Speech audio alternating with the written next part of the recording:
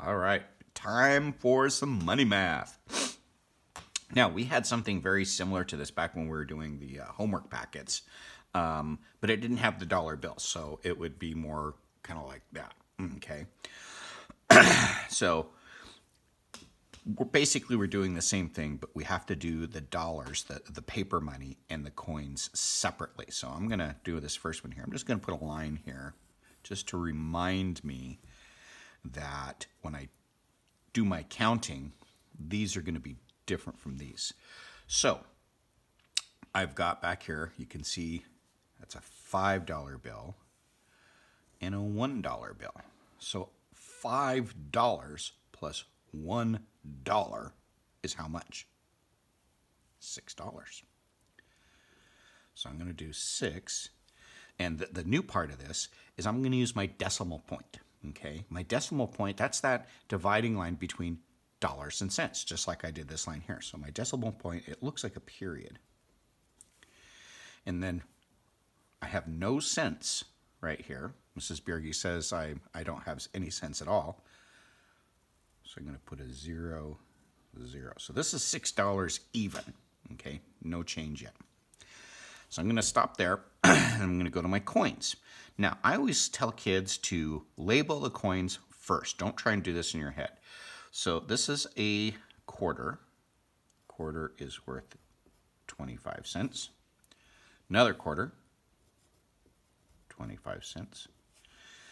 These two little guys, those are dimes. Dimes are worth 10 cents. So 10 cents, 10 cents. I've got a nickel. A nickel is 5 cents. And 1 penny. Penny is worth 1 cent. Okay. So, going back to my quarters. 25 and 25. Ooh, I know that one. That's 50. Put a 50 down here. Okay. A 10 and a 10. That's 20. I always cross these out so I don't count them twice. And I've got a nickel and a penny. I can put those together. So 5 plus 1 is 6. Okay. So 50 cents, 20 cents, and 6 cents. So 50 and 20. So 50. So I'm using my fingers counting my tens. So 10, 20, 30, 40, 50. So there's my 50. 60, 70. So this is 70 cents. And 6 cents more. So this whole change here is 76 cents. Now, I'm going to go back to my dollars. I've got $6, and I also have 76 cents. So you see I've got ones column, tens column. Ha-ha, look right there. Ones column, tens column. So I'm going to simply replace these two zeros with this. So I've got $6. It's already got my dollar sign there. And then I need my decimal point, and then 76. And this, this gets a little confusing. I don't need my cent sign, okay? Because I've already got my dollar sign there. And when I put the decimal point, that is telling me that this amount of money right here is cents. It's not dollars.